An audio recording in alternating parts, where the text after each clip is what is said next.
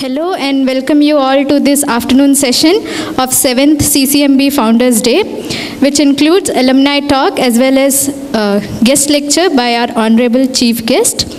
I hope you all have saved some food for thoughts as we have a lot to chew on in this session. Moving ahead. Yeah. So we'll begin with the alumni talks. First talk is by Dr. Kasturi Mitra. Dr. Kasturi Mitra completed her master's degree from Calcutta University, and she moved to CCMB in 2000 for her PhD under Dr. Shivaji, and she moved for a postdoc to NIH, US, and currently now she is an assistant professor of biology at Ashoka University. She's also a DBT Wellcome Trust Senior Fellow and an adjunct faculty Genetics Department, University of Alabama at Birmingham. Her lab focuses on structure-function relationship of mitochondria in health and diseases. Her lab's website says that they walk, talk and dream mitochondria. On that note, I would like to call Dr. Kasturi to enlighten us with the mitochondrial dream. I'm Kasturi, nice to see you all. A lot of you I know already, and a lot of you are new. And as was introduced, I joined in 2000 and left CCM in 2005 to do my postdoc. And what I'm going to do today is talk about my journey, not so much about delivering what we have discovered in science in detail, but then that will come as I talk about my journey from CCMB onwards. And I'd like to keep it like a story for the reason that I became a scientist in CCMB. I had no scientific spirit even when I was doing my master's. I wanted to do other things in life. And I got into doing science because of a push from my dad, and I never regretted it after when I left CCMB, or rather when I was discovering the spirit of science at CCMB, the way CCMB trains graduate students. I fell in love with it, and now I'm an avid scientist who can never think of doing anything else, not even industry. I'm such an avid basic scientist who also has moved into translational effort a little bit in an integrated manner.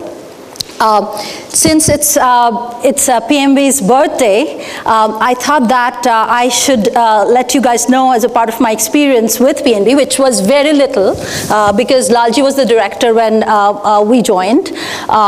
The way I remember PNB is that he's the great guy who actually introduced me, not me in a talk, actually to the audience where I was there, the golden ratio and Fibonacci number, okay? So this is a mathematics principle that is behind the beauty of our world. And since I'm an artist at heart, which that's what I wanted to do in life, be an artist, so this really appealed to me. And that's how I remember PNB, okay? So please look up, we won't go into golden ratio and Fibonacci's number, but then everything that is beautiful can be explained by the golden ratio and Fibonacci's number, and that's real math, okay? So PNB believed in marriage of arts and science. That was a very appealing concept for me, and that's how I remember him. This is maybe third or fourth time I'm revealing that I was not a scientist before I came to CCMB. And first time I revealed that was actually in an interview that my funding agency took because they liked what we discovered through their money. And there was this thing called an artist at heart, and mentioning, when I was interviewed, I told them the story, and my dad pushed me, and then I had no scientific spirit, and this is what I had shared with them. My PhD was eye-opening. That was when I really felt the thrill of science, and ever since, it has been a real passion for me. I went back and thanked my dad. I told him, you knew me the best. And here I just want to acknowledge and announce that CCMB is the place where I became a scientist. I had no inclination, zero inclination. And of course, I keep up my artistic work. My salvation is with music. The reason I titled my talk as Follow the White Rabbit is because that's what CCMB taught me as an individual budding scientist, that wherever there is excitement, follow it. And I'm sure all of you know what this phrase means. So just some memories from CCMB. This is my dad, who knew me the best. This is in CCMB, not hostel at that time. We were still at the flat, whatever flat that was. Then we moved to the hostel. This is me in Shivaji's lab, the CASA, computer-assisted sperm analyzer that I was working on. And this is in the center court on Hindi Day. We were actually staging this skit. And of course, these are all batchmates, and some are seniors. Shubhodip was the star of that event, okay? He dressed up as a beggar. And yeah, it was, I don't know if you guys still hold Hindi Day and do fun activities like that. And like, I got to do everything in CCMB, and even actually sing. I think it was here, where Suresh organized a cultural program, and I could actually keep up my interest in art as well. Talking about mentors, Shivaji was my mentor, of course, official mentor, and the freedom that he gave me to actually follow the rabbit, follow the white rabbit, was amazing. And I would never regret joining Shivaji's lab, because I used that freedom even in my postdoctoral mentor's lab, where she was exactly like Shivaji. That's why I joined her lab. And the reason I joined Shivaji's lab was because, you know, he's the one who gives freedom. That's what my seniors told. So Kameshwari and Archana, they were pillars of Shivaji's lab. I learned a great deal from them. Jyotsna was my unofficial mentor. I actually approached Jyotsna to get into the cell biology interest group, and I was an orphan there because Shivaji was not part of it. And Jyotsna not only mentored me, not only allowed me to join the cell biology group and even present there, but she's been my mentor since then. Shashi, of course, was our student coordinator, and Shashi still mentors me. So there's no discussing that. And Ghansham, a special thing I should mention about Ghansham, I did lab rotation in Ghansham's lab, and in Ghansham's lab, I actually learned how to do critical thinking. Not in Shivaji's lab, which I joined after doing lab rotation. And I went back, I submitted maybe 3-4 months before my fellowship got over, and I still had some money left, like my fellowship left. I approached Ghansham if I can join his lab to learn some more critical thinking. And because I was changing field, and Ghansham was doing those kind of work, so Ghansham allowed me, and I learned more of critical thinking in Ghansham's lab. So in PhD, what I did was, in CCMB, identified a mitochondrial metabolic enzyme, the function of it in sperm. This is that metabolic enzyme. So this is E3, a metabolic enzyme. You don't need to know anything more than that, other than that E2, E3, E1, they form a complex. And I was doing biochemistry, forward reaction and reverse reaction of the enzyme. But when I generated an antibody and stained the diploid cells, sperm is a haploid cell, stained the diploid cells of the body, that nicely went to the mitochondria, right? And then this is mitochondria, like the metabolic pathway of mitochondria, and then this is very appealing. Of course, this map was not there at that time, but we all knew that mitochondria formed the intermediary seat of metabolism, and my previous data in the lab had interesting results, that metabolic activity is involved for sperm motility. Mitochondria is the energy producer and all that. So I followed it up, and if we stained with the antibody that I raised, if we stained the sperm, it did not go to the mitochondria, which is here, the red is mitochondria, but it went to the sperm-specific organelles called acrosome, and to the tail of sperm where maximum energy is required for sperm movement. So I got really, really interested in mitochondria at that time. And later, actually from Utpal Banerjee's lab, later meaning way later from Utpal Banerjee's lab, it was shown, they cited this paper, and then it showed that not only that particular enzyme, which is called pyruvate dehydrogenase, but there are many other mitochondrial enzymes that actually reside in extra mitochondrial space, nucleus being the one that they were talking about. This was a Cell paper in their work, and it was on stem cell that mitochondrial proteins go elsewhere and do their function, local function. So I really got interested in mitochondria and then looked up the literature and then found that mitochondria change their shape, and there are proteins that were identified which you knock out. The mitochondria change shape from this to that. Okay, so there are proteins that maintain mitochondria shape, and this was, I got involved, or rather got exposed to that literature because genetic studies had shown sperm mitochondria being altered when you introduce knockout of those proteins, and I was working in sperm. So basically I got introduced into the field of mitochondrial fission and fusion. Okay, so mitochondrial fission and fusion genes change mitochondria shape. And not much was known about how the shape change impacts mitochondrial function at that time. Now we know a great deal, but we still have to discover more and then know the details. So what I discovered in my postdoc lab, this is Jennifer, who was like, Shivaji, do whatever you want, I don't care, as long as you keep me excited. So basically in Jennifer's lab, I started work on mitochondria. Nobody was doing mitochondria work there, and discovered that mitochondria actively control cell cycle by forming this structure which we named as hyperfused mitochondria, and that is formed right before the cells start replicating their DNA. Okay, so hyperfused structure of mitochondria is there is maximum fusion. All the mitochondria, rather majority of the mitochondria, come together, fuse with each other to act like a single mitochondria. So we called it hyperfused mitochondria, and we showed that that exists in Drosophila. From live tissue imaging, we showed that the hyperfused mitochondrial structure exists in Drosophila, and if you change hyperfusion levels, or by altering the fission fusion protein, this is a fission protein and this is a fusion protein, you can actually change the cell fate by altering cell cycle. So either the cell will divide more or they will differentiate earlier. Okay, so this was done in flies, which I learned in Jennifer's lab as well. So this part of the work was done in tissue culture, and then I picked up flies to actually test more.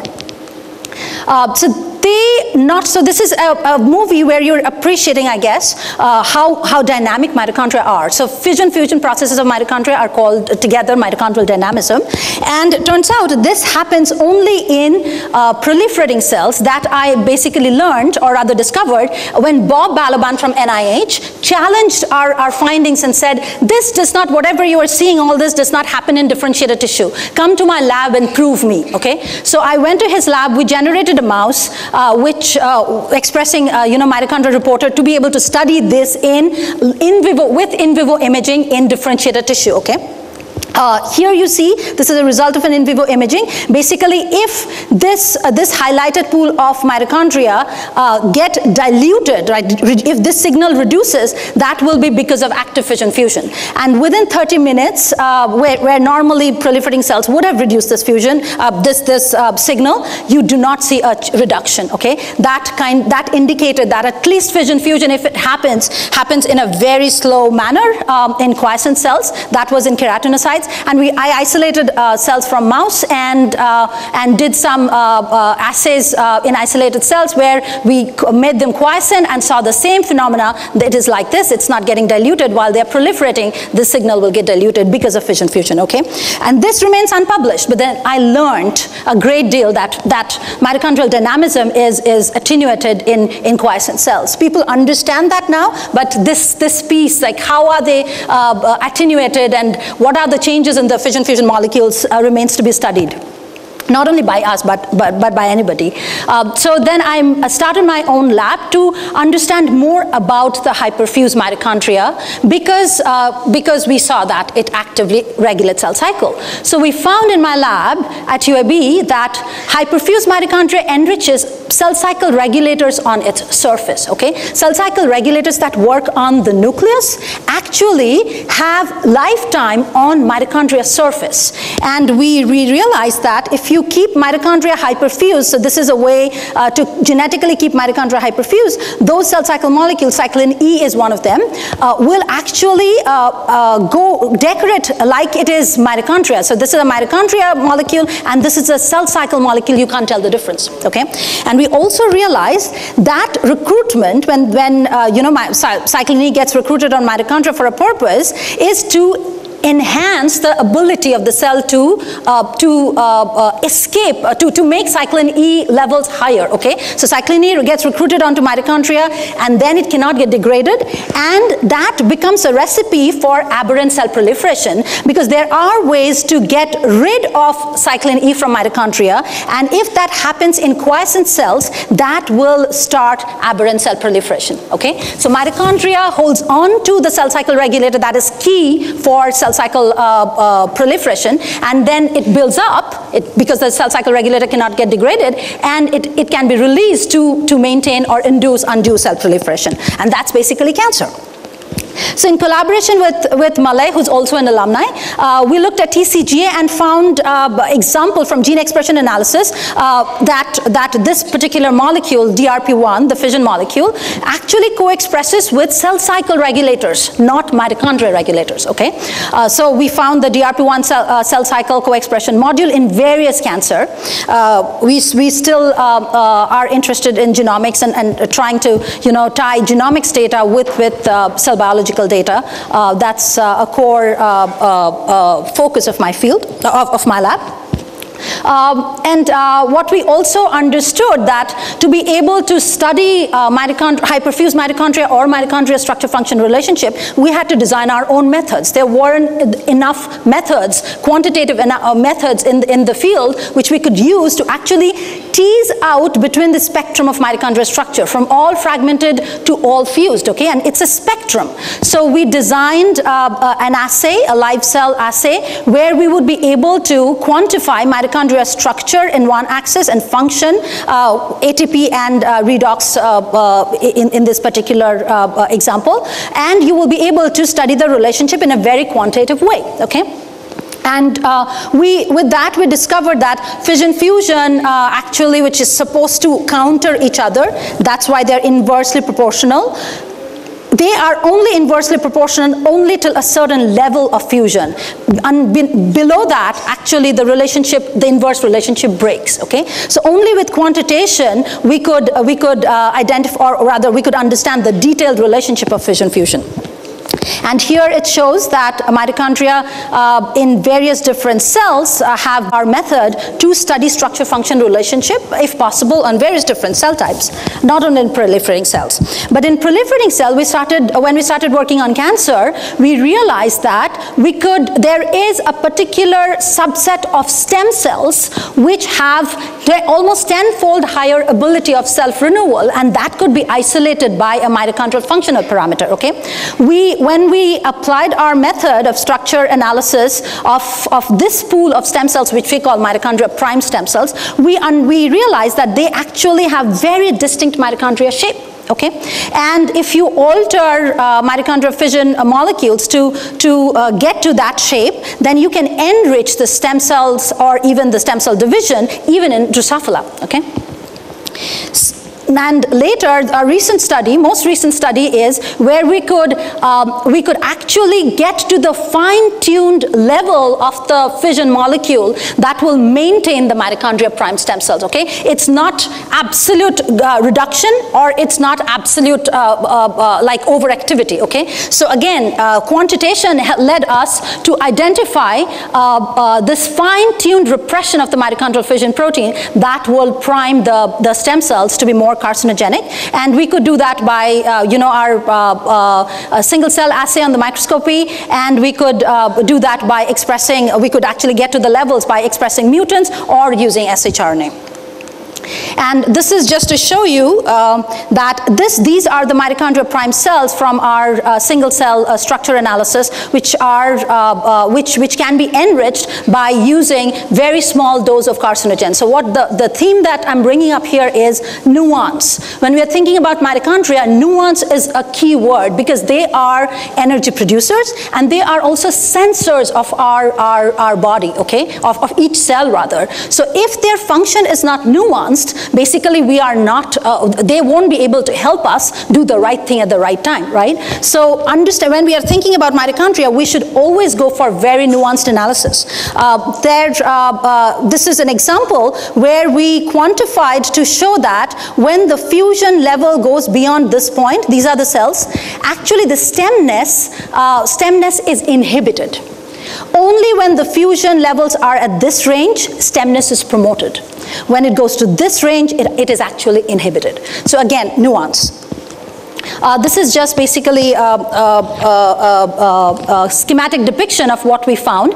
So this is the Goldilocks zone of mitochondrial fission protein that will maintain cells with only 40% hyperfusion. That's what we learned from quantation, okay?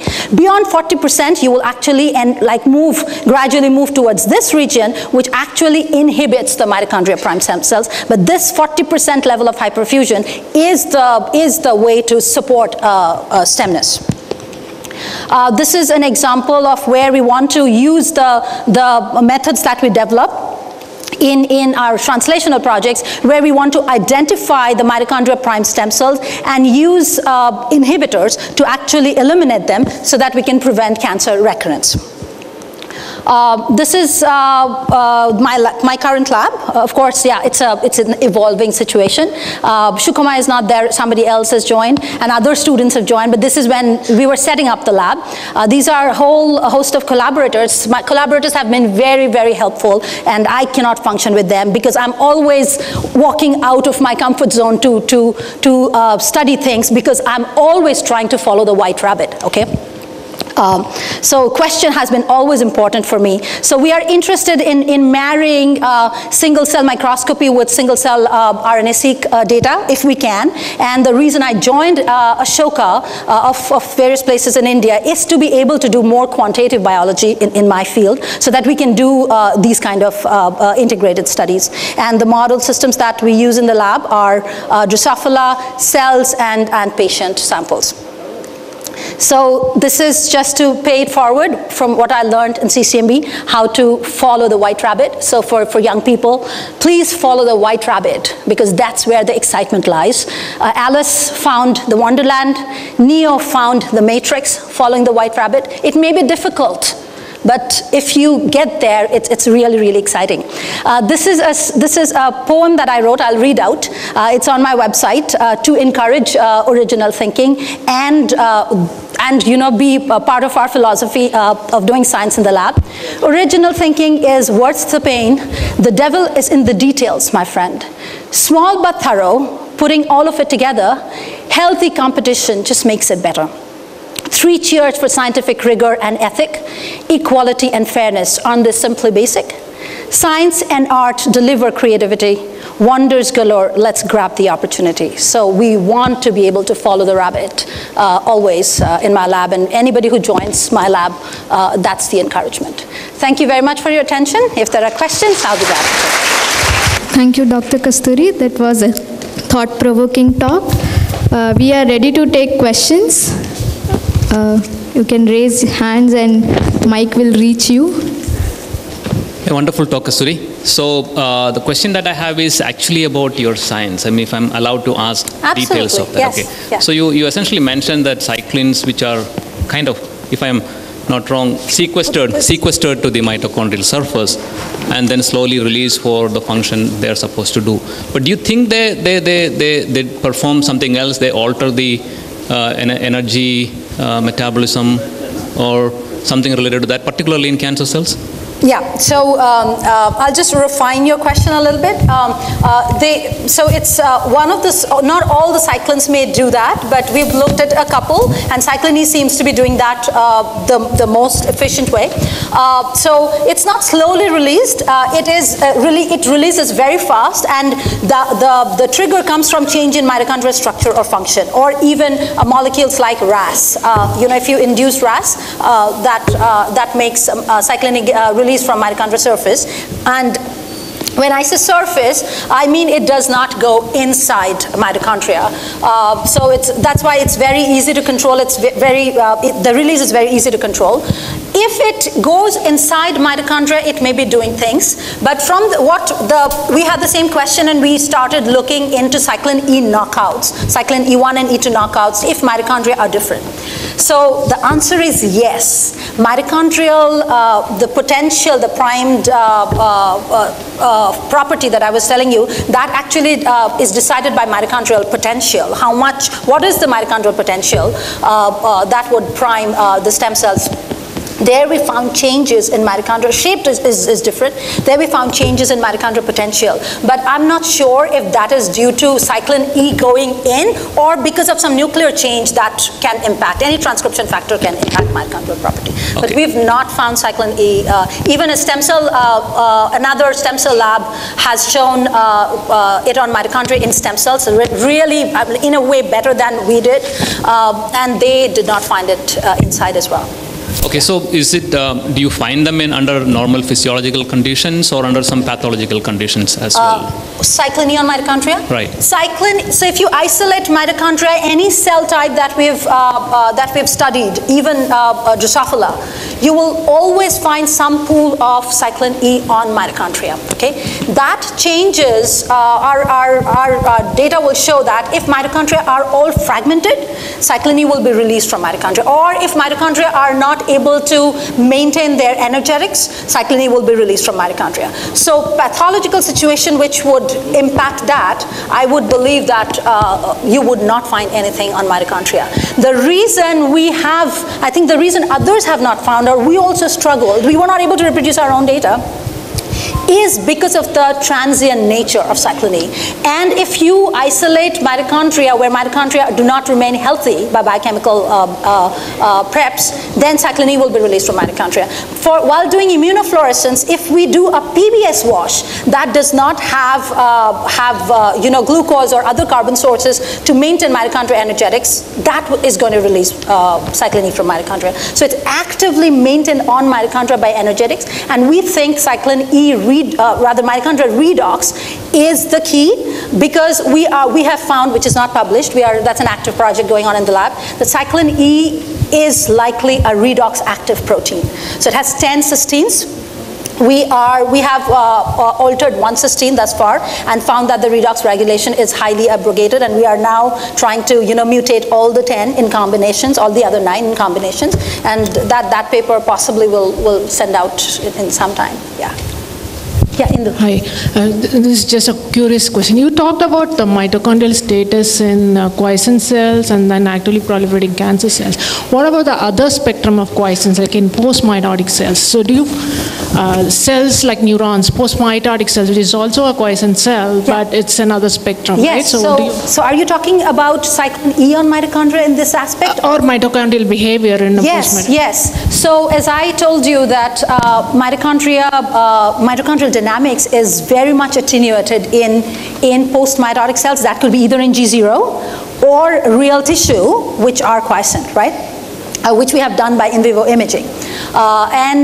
If we are looking at cyclin E on mitochondria in post-mitotic tissue, maybe I can go back to the data here.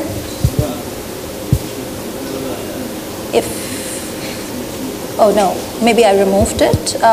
Oh no, it's there. So this is a Drosophila tissue. This is basically quantifying cyclin E on mitochondria from mitotic cells from this tissue. And so basically red is cyclin E and green is mitochondria. And these are mitotic, and these two are post-mitotic cells. In the same tissue, one area is MBC, the other area is PFC.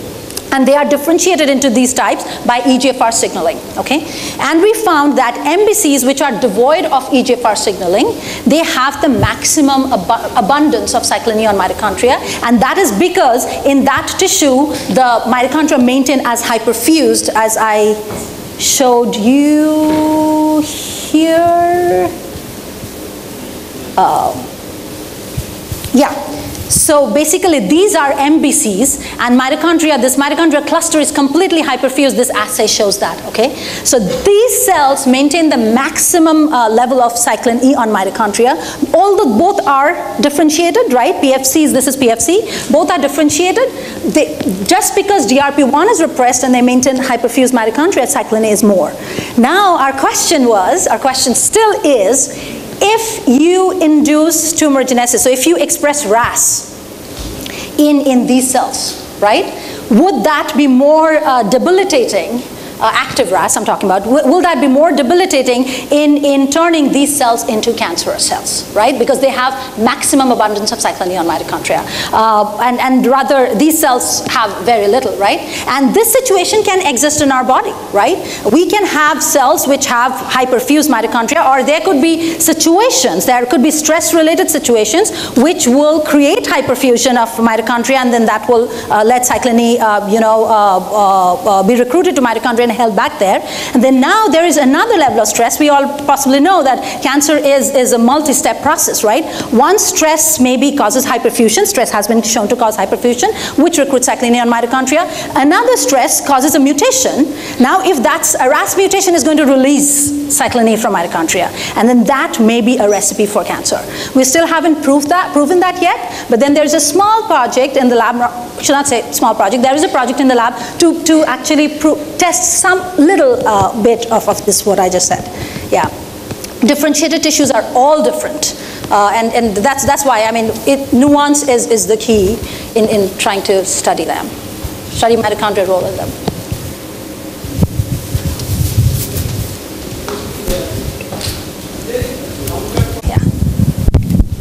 Excuse me, here. Yeah. So my question is about whether there are any genetic mutations known where the fused mitochondria are not able to hold the cyclin-E. I mean, I know it's probably a very new thing that you're working on, but I'm just thinking out loud, if anything like that is known. We think that we will get that answer, or answer in that direction, from our genomic studies that we are currently doing. So we are we're interested in doing genomics from cancer patients and identify, mutations, and then isolate those cells from tumor, from the patients that we are sequencing, and then look at various mitochondrial function. We want to apply our mitosyn square, or mitosyn square is for single cells, sim square is for single mitochondria, alongside, and also look at mitochondria priming, right, stem cell priming from cells isolated from the tissue, where parallel genomics would be done. So we think, or we hope, that some of it will be revealed from there. And if I may, I have like a non-science, experience-based question. Like, you've moved from a university in the West to a university in India. How has that experience been? Fantastic. I moved back for both professional and personal reasons. But the professional reason was I was kind of stifled in a med school setup where I was, because there cross-talking with physicists, mathematicians, computer scientists was almost impossible, right? But med school had their own way of doing things, and I think I was in a second-tier med school, not in Harvard or anywhere, where this is very different. But in a second-tier med school in US, it's very, very translation-oriented, and this crosstalk with fundamental scientists is very minimal. The reason I moved to Ashoka is to be able to do this. So now so we are working on a paper which got started in the US in my lab, but we are finishing up with the help of mathematics. So in the team, there is of course my lab members. There is a student from computer science who has actually refined a code that we have already used before, and a student from my lab is using that code to generate data, which will be now looked at by a team from math department, to be able to, get, thus far, in our own limited mathematics understanding, we have been able to look at structure-function relationship only in a linear manner. We want to discover if there are non-linear relationships, and then there are, it's very obvious. So we want to collaborate with mathematicians. So at Ashoka, this is very seamless. So, yeah. Thank you. Before you leave, ma'am, we'd like to present you with the memento. I'll request Dr. Manjula Reddy to come onto the stage and felicitate Dr. Kasturi.